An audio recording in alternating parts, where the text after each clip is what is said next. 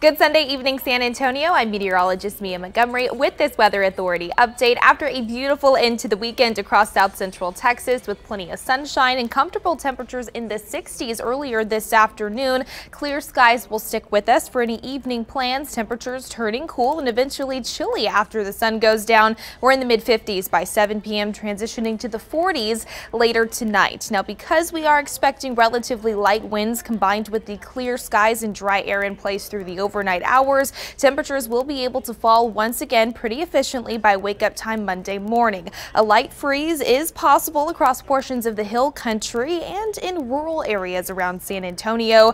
30s for most expected by the time we wake up on Monday. After that, more sunshine, especially throughout the first half of the day, but by late afternoon and especially Monday evening, we'll start to see the cloud cover increase. Daytime highs in the 60s, and it will be pretty breezy. An east wind on hand gusting upwards of 25 miles per hour at times could also make for some elevated fire danger concerns to kick off the work week, but we are still expecting a better chance for rain and a few thunderstorms to arrive Monday night and throughout at least the first half of the day on Tuesday. You can see here on your futurecast an area of low pressure is expected to approach the Lone Star State Monday night. In between the 9 to 11 p.m. time frame, some showers possible across our far western counties. Coverage is expected to increase and expand through the overnight hours on Monday. By Tuesday morning, plan on giving yourself some extra time out the door, taking the rain gear and your Weather Authority app with you,